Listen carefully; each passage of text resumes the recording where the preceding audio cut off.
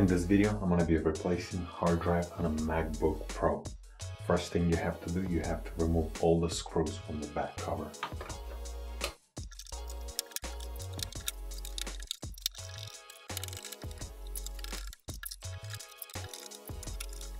Now we need to remove back cover.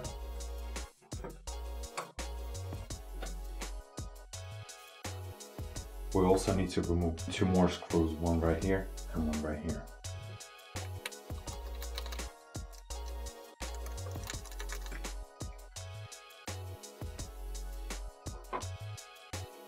And now you can pull your hard drive out.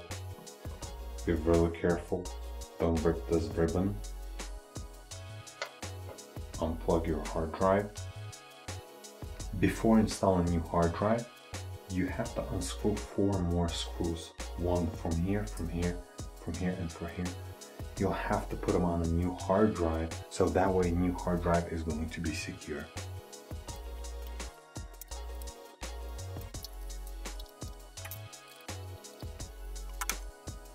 This is my new hard drive. I'll put them on a new hard drive.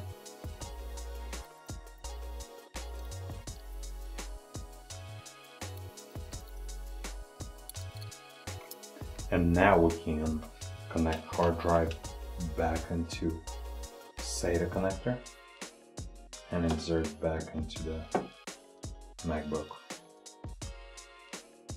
Put this little bracket on top, screw those 2 screws,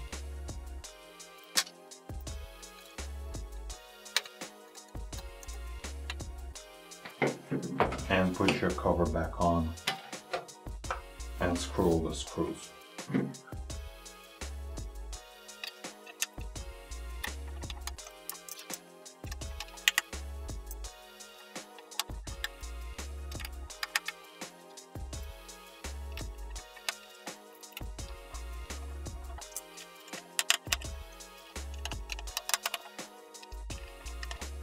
Okay, that's it. Hard drive is replaced.